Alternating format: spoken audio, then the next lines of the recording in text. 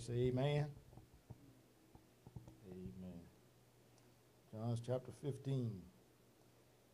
He says this. Henceforth, I call you not servants, for the servants knoweth not what his Lord doeth. But I have called you friends, for all things that I have heard of my Father, I have made known unto you. New Living Translation says it this way. It says, I no longer call you servants, because a master doesn't confide in his servants. Now you are my friends, since I have told you everything the Father told me. And that's the scripture he took me to on that, where he said, look, there's something you need to know. And then he carries us to 2 Corinthians. Amen.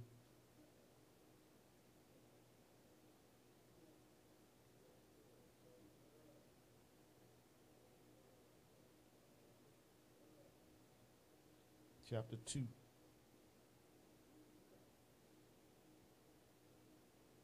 verse 11.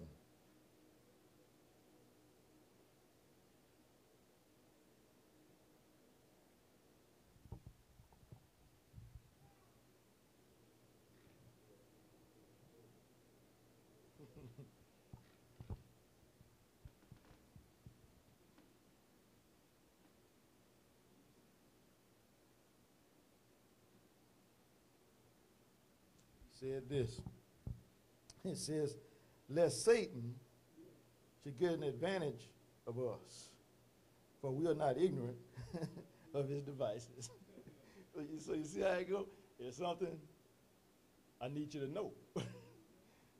You need to know it, because if you don't know it, then Satan will try to take advantage of you. But if you know it, he can't, because you know about his devices. So he said, it's something I need you to know. And that's where he took us, amen. And from there, he took us to this, amen, about discussion. This is going to be the topic we're going to deal with this morning. It's something you need to know. And that something is said, don't be incarcerated. Now, he took me back to this. He gave me this, that long time ago. The thing said, you don't want to be incarcerated. Don't be incarcerated. Not only that, you're going to tell us some things about that. When you think about incarcerated, that simply means you've been in prison. That means you've been locked up. It means you've been caged, you've been confined. And so, the Lord said, well, all of us in here say right now, I'm not incarcerated. I'm not locked up. I'm not caged up. I'm not confined. I'm free. But then, he took us to this. Technical person.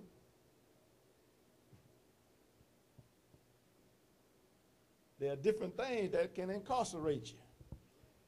They say this, just because you're not locked up, don't mean you're not locked in. Just because you're not behind bars, don't mean the bars aren't around you. Just because you're not in a cage, don't mean you ain't caged up.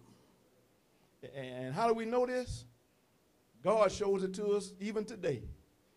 You have a lot of people that have gone to prison. They're serving a sentence, been convicted, but you see them walking around. Know how you know they been convicted? Know how you know they serving a prison sentence? Lift up their ankle and look at their ankle. They got an ankle bracelet on. That ankle bracelet limits them to where they can go. Some have ankle bracelets on that they can't. If they step across the threshold of the house, that thing goes off at the prison, and somebody will call them on the phone and say, where you think you're going? You don't have to be behind bars to be locked up. You don't have to be enclosed to be in jail. You can be in jail and not have a bar around you. It can be an invisible bar, and you don't even know you locked up. And that's what the Lord letting us know today. There are many people walking around today, they locked up and don't even know it. They'll tell you, no, I'm free as I want to be. No, you're not free. You're incarcerated. You're in prison and don't even know it. And that's the thing that God had to fix for us, because after Adam and Eve were disobedient, man was incarcerated from that point on. And so until you go to the point, you say, well, you go to Jesus and say, I want to accept you as my Lord and Savior and Master. Until you do that, you locked up and don't even know it. You're enslaved to everything that you do, everything that goes in your life. You're in prison and don't even know it. But if you tell a sinner this, if you tell him that you're in prison, right, man, I'm free. I do whatever I want to do. People in prison do what they want to do too. But it's not whatever they want to do. They're being directed by somebody else. Now that's the thing, a lot of times the young folk we try to tell them this. You have your freedom outside, but yet you say, I don't want nobody telling me what to do. I want to be free. I don't want my daddy telling me what to do. Daddy don't tell, mama don't tell me what to do. I don't need no teachers telling me what to do. But yet you go on the street, go on the schoolyard, and what happens? One of your so-called friends come to you. Man, why don't you do this? You're free, but yet you're in prison to follow what he tells you to do. Then after you get in trouble, you go to a very place that everything that you have to do when you go to prison, they tell you when to get up, they tell you when to eat, they tell you when to go out on, you notice, when to go out on the yard for your break, when it's time to go back in and eat, when it's time to go to bed. And they always use that term, lockdown. But you can be in lockdown and there's not a bar around you. Show you this. We were talking about this with the wife and the daughter. Things that incarcerate us, we don't even know it. And we can be incarcerated by it. Biggest thing is they cell phone. Now look at the one word that they use. And the devil not shrewd about this stuff. He in your face with it. Remember how you know he in your face? What he said about Job. He told God, I'll make Job cuss you to your face. The very word he uses tells us that if you get hooked on it, you're incarcerated. What is it? A cell phone.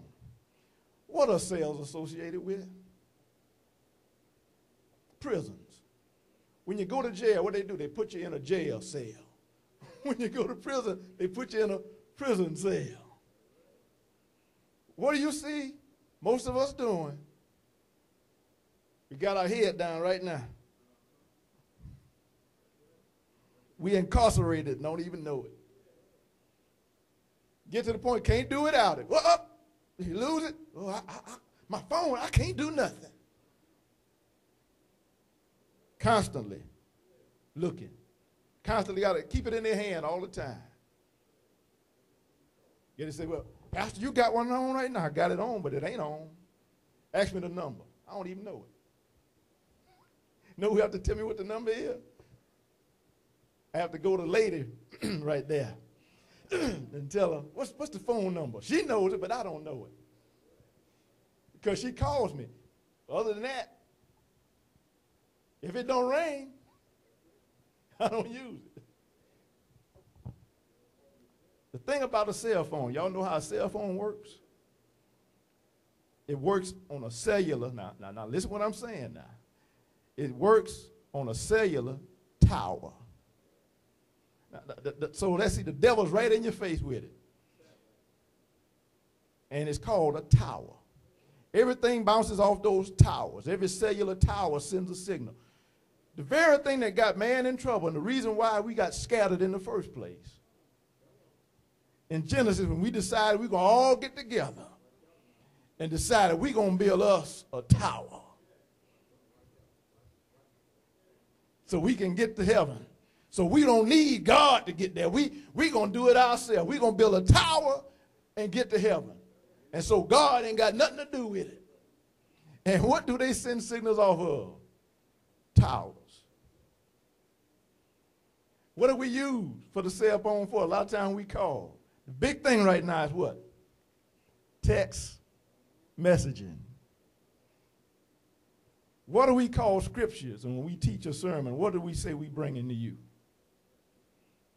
We're bringing you a message, and we're speaking from this text.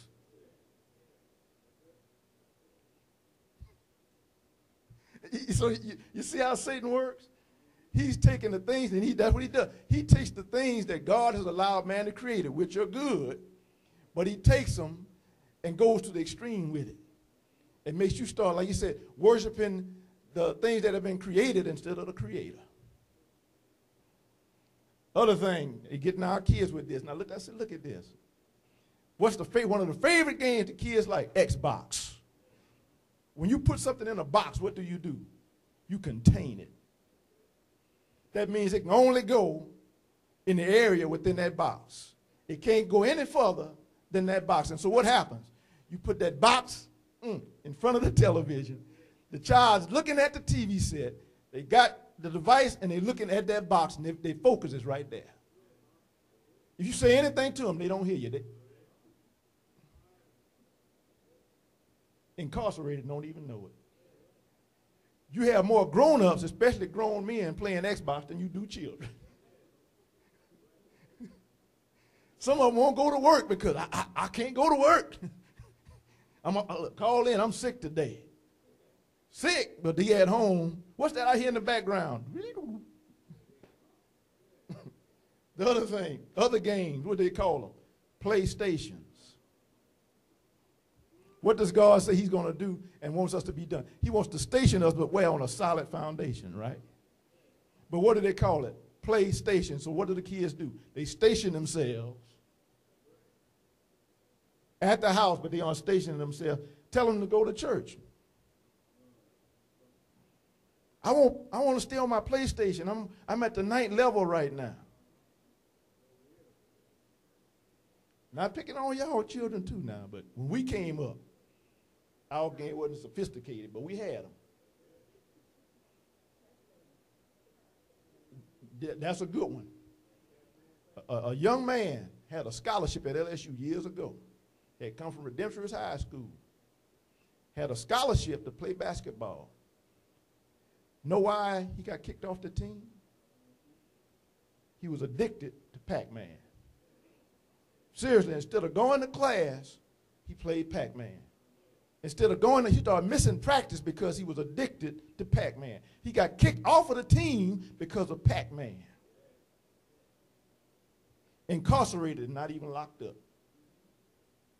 The other addiction you're looking at, you're incarcerated by addiction. That's what an addiction is. If you're hooked on a drug, you're in prison. If you're hooked on gambling, you're in prison. If you're hooked on drama, you're in prison. What was it back in the day? A lot of us, what the folks used to say, the ladies used to say this, the stories. If one of them stories that comes on at 4 o'clock in this area is on, don't call the house. Young. Don't call the house. I'll even remember this. My daddy, one of the things, and her daddy used to have the thing, look, my story going to be on at 2 o'clock on campus at Southern University, at LSU. You had students who would not schedule their classes at from between 2 to 4 o'clock because they didn't want to miss the Bold and the Beautiful. They wanted to see General Hospital. They wanted to see One Life to Live. And my goodness, they had to see The Young and the Restless. Incarcerated. They give up school. They give up knowledge for this addiction. What's the addiction right now? Reality TV, and it's not real. Know what else you're addicted to? Dysfunction. I always remember telling the folks, I would tell folks this at work, I tell folks this, I said, you know what? We in a system right now, in a government right now where abnormal is normal. Normal don't make sense. If it makes sense, I can't do it.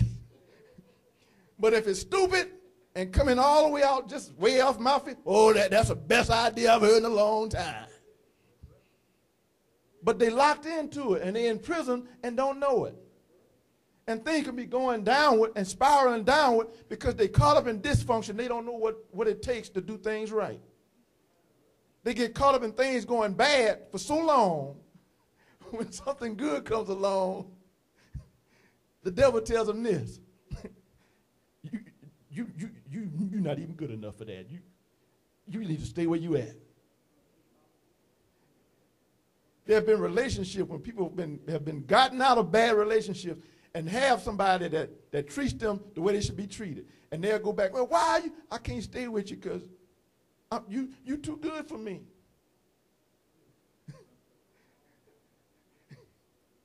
So what you going to do? Well, I'm going to go back to what I'm used to, dysfunction. So they go right back to, go back again, and they come up to you. Well, what's wrong now? I probably should have stayed because I went back. He's not treating me right, or she's not treating me right. Dysfunction. That's all they know. They're incarcerated. They're in prison by it. The other thing we get incarcerated by, words.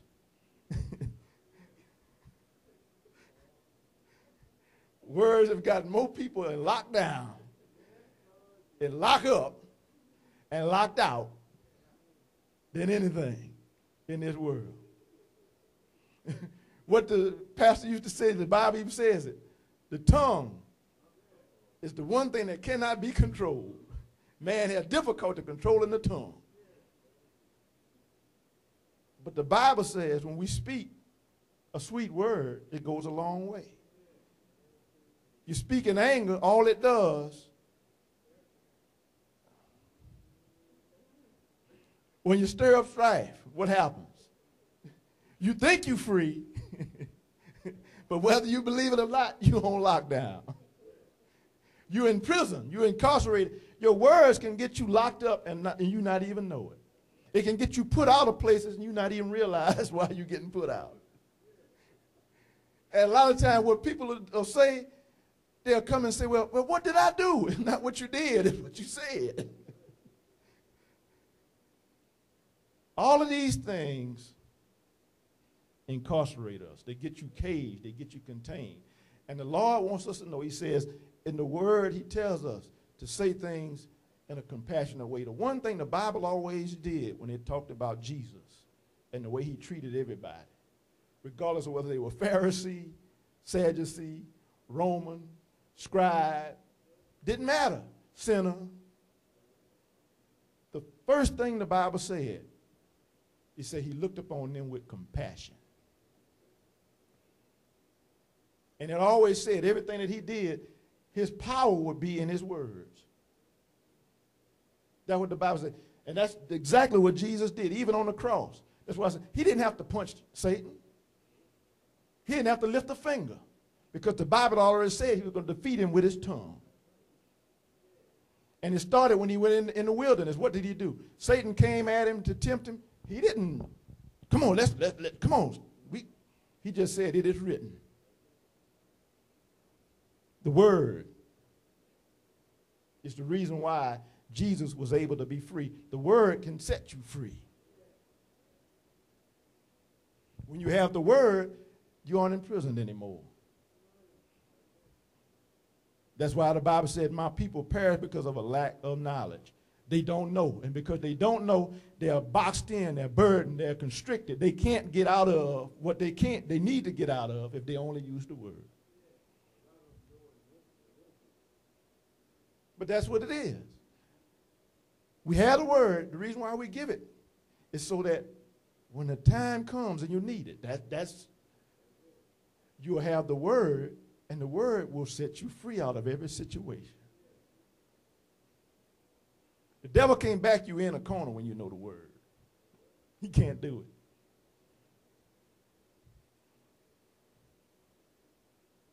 When you say it's written, and oh Lord, here we go. You notice it. And even when we go out places, whenever you speak to somebody, and if you mention, well, I went to church.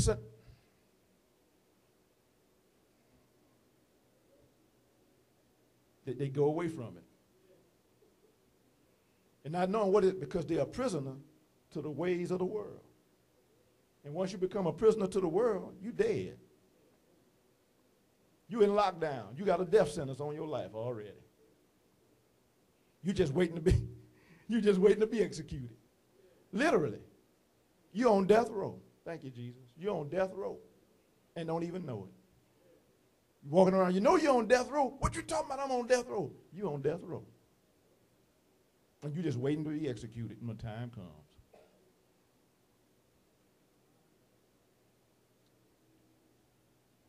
Don't be incarcerated. Don't get on lockdown. Don't get caged in. Don't get contained in. Because that's not what God wants you to do. That's not how he wants you to be. He said, well, the Son, whoever the Son is set free, is free indeed. It says, where the Spirit of the Lord is, there's liberty. That means there's freedom. Spirit of the Lord is not contained and locked up in a box. The Holy Ghost goes wherever God directs the Holy Ghost to go.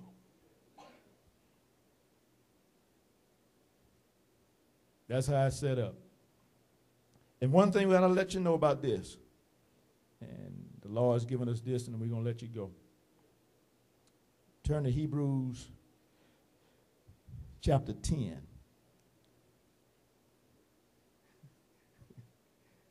Hebrews chapter 10.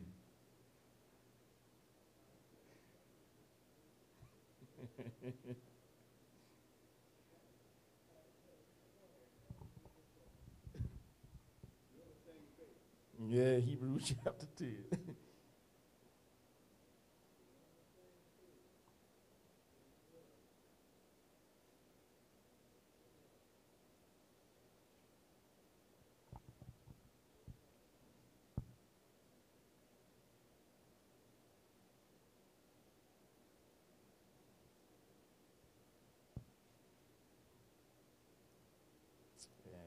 And look at verses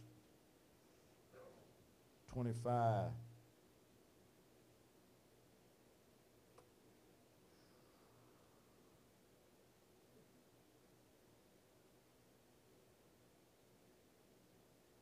Yeah, I'm going to go to 29. Verses 25 through 29. Have it say amen. I'm reading the New Living Translation. It says, and let us not neglect our meeting together, as some people do, but encourage and warn each other, especially now that the day of his coming back is drawing near.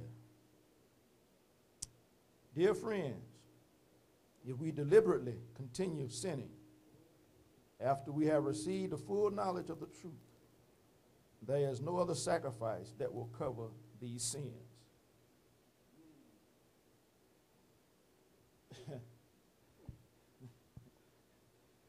You know what that says? You said you've confessed Christ in your life, and you're a Christian, but yet you're doing not only the same thing that you did before you accepted him, but you're sinning worse now than you did before you accepted him. And when you do it, you're doing it on purpose, and you know you're doing it. But you're doing it saying, well, Jesus died for me. He died for my sins. You're saying when you sin willfully, and you start saying, well, Jesus died for my sins, so that gives me the right to sin as much as I want. He said, even the blood of Jesus don't cover you. It don't cover that. It don't cover that. A lot of folks out there, that's what Paul had to say. Grace, the grace of God, the gift of God, the grace of Jesus Christ, the blood of Jesus Christ is not justification. It's not a green light to sin. Grace is not a green light to sin. And you have some folks saying, well, it's all right for me to sin because I said I accepted Jesus. Well, if you accepted him, you wouldn't sin. How do we know that? Because when he talked to the woman that was caught in adultery, whenever he talked to someone who had been caught in sin, you know what he told them? He said, go and sin no more. He didn't say, okay, keep on doing what you're doing. I got you covered. It's just like an insurance policy. If you don't have the right policy and you get in the wrong accident and you try to make a claim, you know what they're going to tell you? We don't cover that. And so when you sin willfully, knowing you sinning, and you saying, yeah, but Jesus died. Yeah, Jesus died for sin, but that blood don't cover you because you're not under the blood. You're not under warranty. You're walking on your own. You uncovered. And he says this. there will be nothing to look forward to but the terrible expectation of God's judgment and the raging fire that will consume his enemies. Anyone who refused to obey the law of Moses was put to death without mercy on the testimony of 2 or 3 witnesses. Think how much more terrible the punishment will be for those who have trampled on the Son of God and have treated the blood of the covenant as if it were common and unholy. Such people have insulted and enraged the Holy Spirit, who brings God's mercy to his people. Remember he said, don't grieve the Holy Ghost? In other words, don't get the Holy Ghost mad. And then we're going to leave you with this. Turn to Galatians chapter 5 and verse 1. Galatians chapter 5 and verse 1.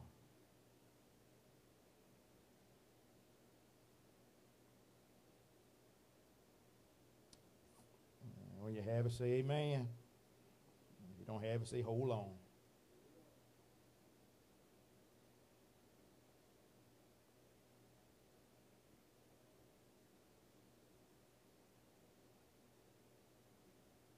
Galatians chapter 5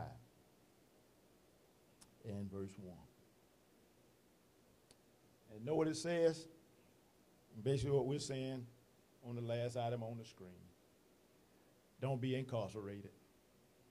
It says this, the New King James Version says, it says, stand fast, therefore, in the liberty wherewith Christ has made us free, and be not entangled again with the yoke of bondage. And the New Living Translation says this, so Christ has really set us free. Now make sure that you stay free and don't get tied up again in slavery to the law. What do they always tell the prisoners when they get out of prison? Don't come back here. You're out now, you're free, stay free. Don't come back. Don't do anything else to send yourself back here. And so he says, I got you out of your incarceration. I got you out of the prison. I freed you from that. You're not in the cage no more. You're not in the box anymore. Don't go back to it. You're free now. Stay free. Stay free. Don't get locked up because, like I said, you don't have to go to prison to get locked up. You can be locked up in your own little old world. And a lot of times when people say they locked up in their mind. And that's where the devil plays games with people. He gets in the mind and he can incarcerate you right there in your head. And get a person to the point you have people, they won't even leave their room. They lock themselves up in a prison. It was sad for a while. Michael Jackson did that, remember? For a long time, he actually bought a bubble and put himself in a bubble because he didn't want to get germs from the world. Whenever he traveled, remember for a long time, he wore a mask. And everybody said, well, what's wrong with him? He didn't want to breathe in anything that would contaminate his body. Mind, incarcerated, in prison in his own mind. Don't be incarcerated. What does the Bible say? The Lord is not giving you the spirit of fear, but of a sound mind, power, love, and a sound mind. Don't jail yourself up. The Lord said, I set you free. Stay free. That's it, children. Stay free. Don't give up what God has given you through his son. Don't step on the blood. Don't step on Jesus. Don't treat him like he unholy. Because I say, Sister Young, we see more and more now. See this? You see young people walking with crosses on their shirts, crosses around their neck, crosses on their back, crosses in their teeth, crosses on their hand, crosses tattooed on their body. But they ain't living nothing like Jesus. But they think by having that they're covered, that they're okay. This is not a vampire movie. where you take a cross and hold it in front of the vampire and he starts screaming. It don't work that way. You have to stay under the blood. When you're under the blood, you're free to do God's will. You're free to do God's will. Amen. Whatever aligns with his purpose, that you do. If it don't align with his purpose,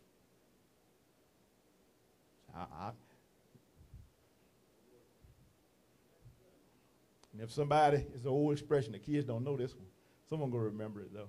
If somebody try to get you to do something that's going to get you incarcerated, not just physical incarceration, but spiritual incarceration, be like we used to say, homie, don't play that. Homie, don't play that. And leave it alone. Amen. Amen.